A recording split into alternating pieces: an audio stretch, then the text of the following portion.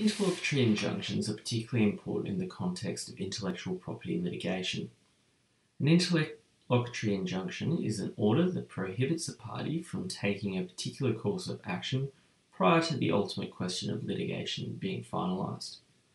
This could be the restraint of the right to publish or release information. It could also prohibit a company from entering a particular market or releasing a particular product. An interlocutory injunction can also impute a positive obligation to undertake a particular course of action. In order for an interlocutory injunction to be granted, the applicant needs to satisfy two elements. Firstly, they must show that they have a prima facie case to be tried. Secondly, they must show that the balance of convenience is in their favour. Firstly, though, they need to show that there is some legal or equitable right capable of being determined at trial. What is required under the first element of this test has long been subject to much judicial toing and froing.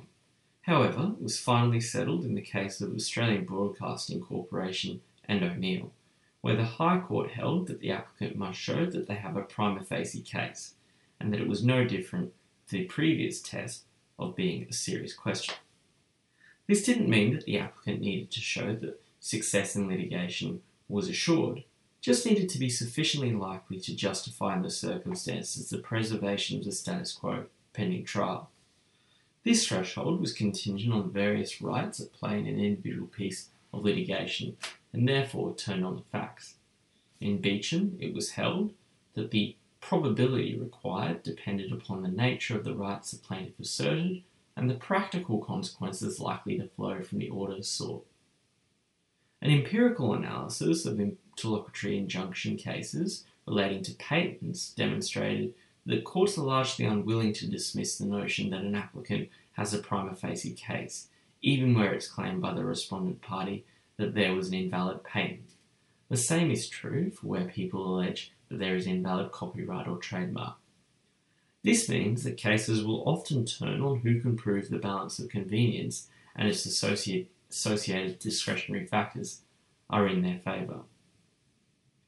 While it's previously been considered its own discrete category, it is now common to consider the suitability of damages under the balance of convenience heading.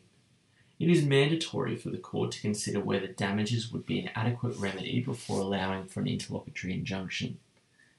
The court will consider whether a plaintiff would be in all material respects in as good a position if they were confined to the damages remedy as they would be if an injunction were granted. In order for a defendant to ensure a court would order against an interlocutory injunction on this basis, they would need to demonstrate the capacity to cover whatever hypothetical damages might be owing once the ultimate question of litigation is finalised.